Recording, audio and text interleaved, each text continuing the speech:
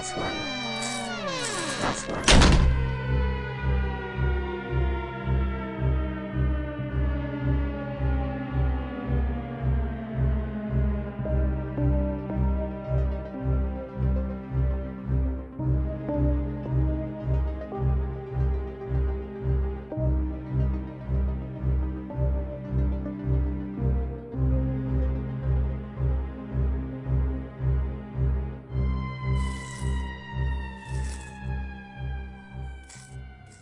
everybody, you are listening to 31 Days of Horror, a series of blogs and podcasts where every day for 31 days from October the 1st till October the 31st, you will be taken on a ride through 31 film experiences unlike the typical list of movies that you come to expect from the Halloween season.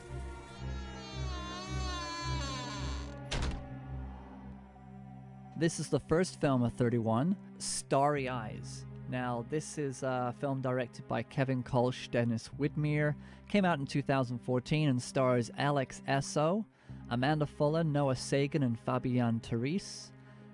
A hopeful young starlet uncovers the ominous origins of the Hollywood elite and enters into a deadly agreement in exchange for fame and fortune. What the description just failed to acknowledge is that there's some satanic stuff going on in this, and it's quite a thrill ride, and Alex Essoe is incredible in this role. So this is the first film of October, and coming up next is the review with Andy Lewin. We've watched this film before, so there's new stuff that we're talking about from the first time we talked about it. A lot has changed since 2014, and I think this film has a lot of relevance to what's going on in the world today. 31 Days of Horror is officially sponsored by Infernal Imagery. Visit infernalimagery.com throughout October 2018 and receive 20% off your purchases by using the offer code 31days. Today's tea of the day is Josh Latter's Mansion Mouse. What happened there? I don't know. Who are you? That's offer code 31days for 20% off at infernalimagery.com. So let's get to it. This is Andy Lewin and myself talking about Starry Eyes. Hello and welcome. This is 31 Days of Horror. We're going to be looking at 31 films over 31 days. Yes. So to my left is Andy Lewin. Hello. How are you feeling, Andy? I'm feeling spooky. Spooky? Yeah. That's a good thing to Spooky. feel. Yeah, about like Halloween. Mulder. Yeah. Oh, spooky Mulder. Yeah. Yeah. That's why I'm wearing a suit. I'm feeling Skinner. Ah. But he's not very happy about it. No.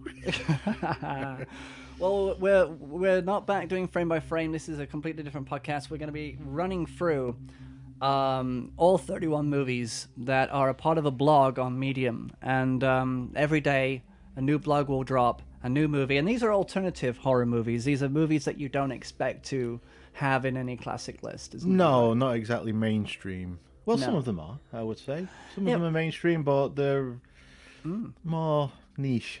Yeah, and I think that they're probably mainstream like 10 years ago, but now this generation of kids, they've kind of like got all their Saw movies that are just, crazy things like that. Yeah, I feel sorry for those people. I know, because they don't know, they don't know what they're missing. Well, they'll watch The Wicker Man now and go, huh.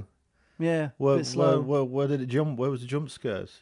They watch Straw Dogs and say, well, crying is foreplay. Yeah, exactly. Yeah, I can't get an erection unless you're crying. We're off to a good start. Here we go. Okay, so the first film, it's the 1st of October. 1st of October. 2018. My birthday in 7 days. Oh, nice one. Get that in. First episode.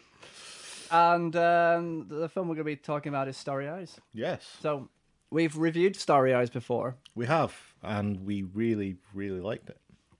It was it came out in 2014, and we couldn't wait to actually get into this one because it was one of those films where when we watched it, we thought this has got to become a classic. This has got to become one of those films. Everybody's got to watch this.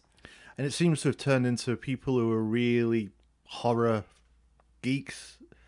they know about it, Yeah. but it never really got the traction I think it deserved. No, and that's why I wanted it in the list. I wanted Yeah. it in the list because people need to watch this movie. And that's why it's first, because if you could start your Halloween season with this movie, then you're on for a good run. Yeah, I think yeah. that's Everything it. else will be a complete letdown. So all this vague hyperbole that we've just been throwing in, like we know what we're saying. It was directed by Kevin Kölsch, and also Dennis Widmyer, Yeah, who follows you on Twitter. Yeah, he's a decent enough guy. You know, Great guy. I think he's in touch with his fan base. Yeah. And stars Alex Essoe as the ill-fated wannabe actress. Who is amazing in this. She is. I liken it to the performance in Twin Peaks Fire Walk with Me. Oh, do you know what? We never actually alluded to that before. Yeah, it was watching it again for this. Made me think it's just that level of intensity. Yeah. You know, it's really, really good. And since, I think she's only really done B-movie horror. And she's kind of stuck in the horror market. But, I mean, to be able to give a performance like that. Maybe she's comfortable in that. I mean, we all, design the path, or do you think she's typecast now? But, I don't know. She might be comfortable. Maybe she's comfortable. Maybe let's say she's happy. Well, she's working. Oh, exactly. Yeah. She can go to Comic-Con whenever she wants without worrying too much, you know? This film is more... That's an advantage. Yeah. This film is more relevant, I think, now with all the Weinstein stuff. Yeah. And when we were doing the podcast before, it really didn't mean that much. No, you kind of got the idea of the ugly underbelly of Hollywood, but it really gets... This is kind of the wildest nightmare, and you kind of know that this stuff happens. Yeah, it's very heavy-handed, isn't it? Because they don't take any notice of her at all until she's physically hurting herself.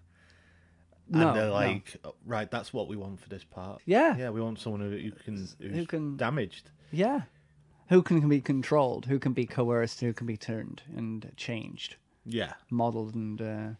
It's akin to trafficking, really. It's just another form of trafficking, but for Satan. Yeah, well, do you think all the occult symbolism was pegged on as a way to make it into a horror film, as opposed to it just being a film about a girl who wants to make it, does the wrong things to make it? It's an interesting point, because it was not necessarily didn't have to be satanic, but it kind of is. Yeah. And so in order to kind of take away the whole Weinstein kind of feel to it, to make it sound, then it probably was just added. Yeah, because essentially she needs to sleep with the producer to get the part, which she won't do at first, and then does. Well, she doesn't sleep with him, does she? She fights him off, I think. Oh, she gives him a bit of the old... Oh, yes. Bit the old BJ, as they call him on the streets. The old BJ on the street. And then her mouth starts to go all septic, doesn't it? And she gets really ill, and that's when, it's a really good climax. Not is there another word for it? Good build up to the release. Yeah, good release. The big finish. So immature. But yeah, it's definitely. It's one to watch. It's one to watch more than once. You can comfortably just sit there every year and watch this. I definitely want to say that this is one of those films that should be a Halloween classic, a sit-down classic every year. Yeah, and you see different things in it every time. Yeah, exactly. You really do. Very late, and it also, like you say, it's very relevant now to the. But when we watched it then, it was relevant in a different way. Yeah, I think we took from it the Satanism stuff, the horror elements we took from it. Yeah. But now, obviously, last year the Me Too movement and all that, and watch it again now, and it does work on a different level now. Yeah, so watch it for that reason as well. I mean, if you've got both, it's a moral tale. It's a moral tale, but not a how-to. No, definitely cautionary. Don't do what she does. Very cautionary. And if you're a fan of gore, you've got a little bit of that in there.